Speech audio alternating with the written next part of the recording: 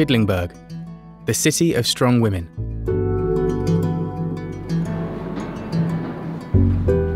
Matilda made a start.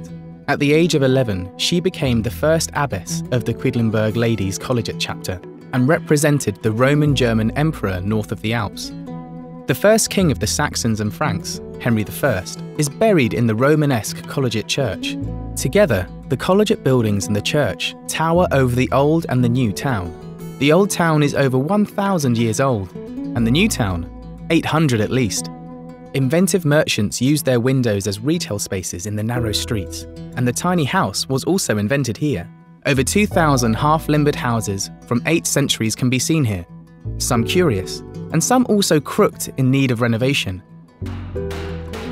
That's why young people here learn the techniques of half-timbered construction from the old hands, for current and future restorations. Come and get inspired